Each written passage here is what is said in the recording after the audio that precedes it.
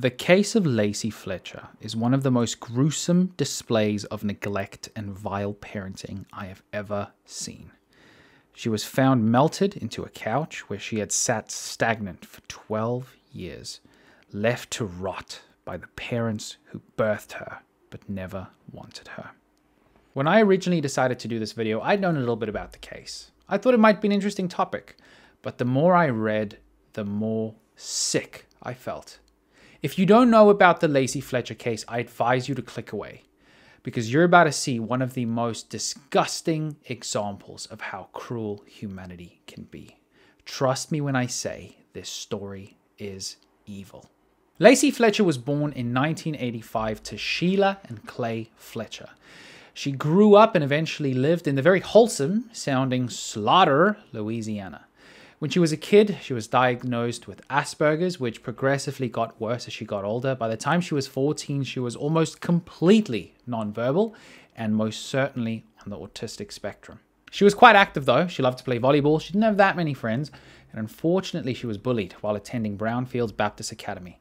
Her parents, devoutly religious, decided to take her out of school when she was in the 9th grade to homeschool her. But this is where things change. Her parents imposed a huge blanket of isolation over their household immediately. Visitors were banned and nobody saw Lacey for almost 15 years. On the 4th of January 2022, her mother Sheila makes a call to 911 claiming that they've just found their daughter dead and unresponsive. Authorities arrive, and what they met with is a sight that made even the most hardened investigators need trauma counseling. Lacey Fletcher had been homeschooled by her parents, but very briefly. Sheila and Clay hated their daughter. They resented her because of her cognitive disabilities, and because of that, they neglected her. They would privately tell their friends that they did not sign up to be caregivers when Lacey was born, and that they feel that even though she has a disability, she should be able to take care of herself. When authorities found her body, she was on this couch. One of the first responders described the scene as the following.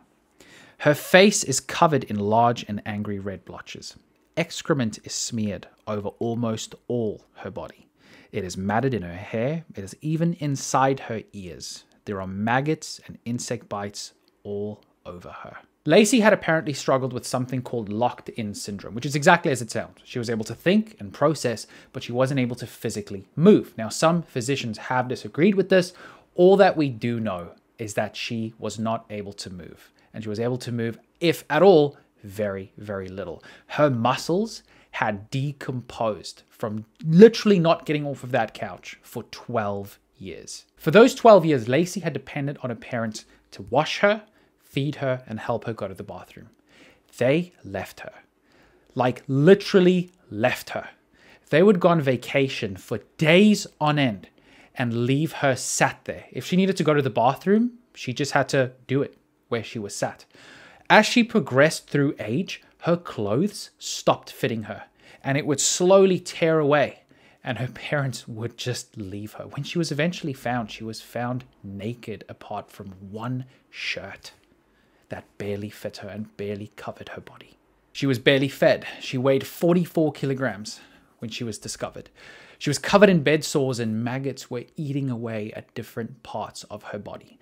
The rest of the house around her was clean, but her parents had left her to sit and stew in a mixture of her own urine and feces. Because of this, her back and her buttocks had fused and melted into the couch around her. This was probably the worst for me, was that during an autopsy, coroners found her own feces and pieces of couch and cushion underneath her fingernails and inside of her stomach, which shows that in her last few days, she was so hungry that she ate her own waste and bits of the couch around her to try and survive.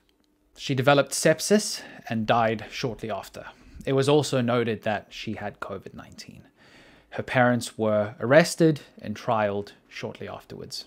Sheila, her mother, cried profusely in court. She claimed that the two of them really did love their daughter, but they just didn't want to have to deal with the hassle of taking care of her.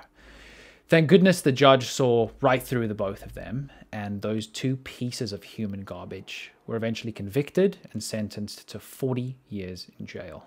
The amount of neglect that I read about when doing research for this video made me feel physically sick. Lacey needed her parents so bad, but they were too useless, too lazy, and too pathetic to step up and be the parents that she needed. Instead, they let their only daughter die in the most inhumane way. She didn't deserve this, not one bit. Rest in peace, Lacey.